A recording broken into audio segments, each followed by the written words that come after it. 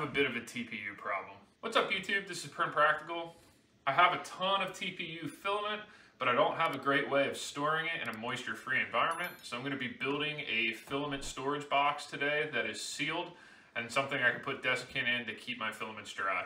I do eventually want to make a nice filament storage box with rollers and bearings. However, I'm in the middle of a project that uses a lot of TPU and I just need a solution in the near term. So I went to Walmart, I picked up this Sterilite container for like $8 or something, and it does have a moisture seal on it, which is perfect for this application. I also went to Lowe's, picked up this PVC pipe. It is 1.5 inches, and it fits perfectly through one of the filament spools. So my idea is that I'm going to cut this to length, 3D print some brackets in this box so that I could drop this PVC down in there, and it should hold a few rolls of filament. I also picked up a kit on Amazon with pneumatic fittings so that I can run my Bowden tube straight from my storage container right to the printer. Here's the idea. This container has these two sections here on the side.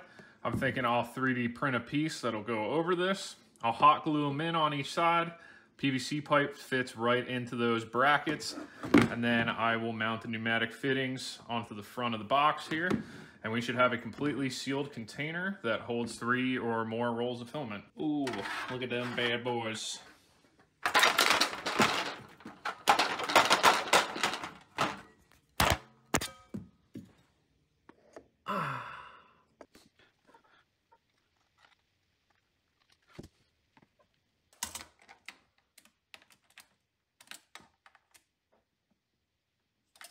One side done.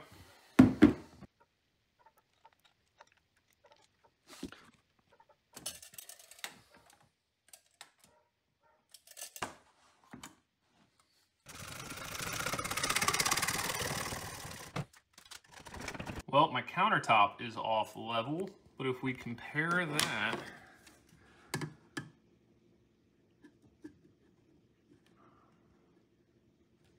to that, it's pretty close. I'd say that's a success. All right, the test fit looks good. 3 rolls in there with no problem. I might print out some spacers to stop these spools from rubbing into each other, but overall, fits really well.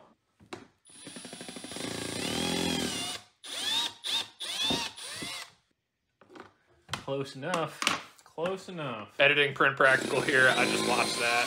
Man, rip me apart in the comments. This is some ghetto shit.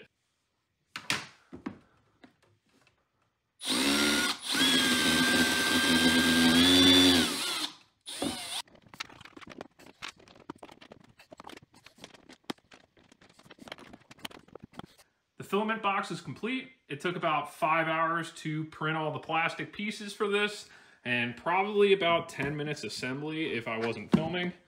But if I pop the top here, I got my 3 rolls of filament. I just printed little spacers that go in between. And then the filament can go into the Bowden tubes.